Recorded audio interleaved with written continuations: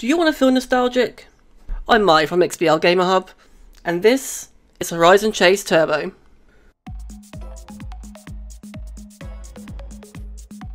Racing games have come such a long way, with games such as Forza, Need for Speed, and the newest one, the Grand Tour. But what if you want that nostalgic feeling, but with the added feel of an up-to-date arcade game?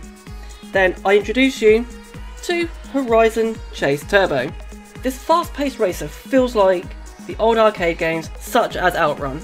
At first glance, you can tell that this looks and feels like the old racers from the 80s and 90s, but also brings the game to the present era with its stunning modern look and amazing gameplay. Two big things stood out to me about this game, the first being the amazing weather system. One moment you are looking at bright sunny skies, then the next race it could be snowing, or you could be faced with the most beautiful starlit sky. The tracks also look stunning no matter the weather. Also, the cars look amazing. Before I get into the second big thing, let's talk gameplay. It's simple, you go to different locations, you do 3 races per location, so you can advance into the game. The cars can get upgrades via upgrade racers, to make these already super fast cars quicker. The only downside to the racers are that if you crash into someone, it sends them further ahead and slings you back, which could be a game changer if you were trying to get first place in every race.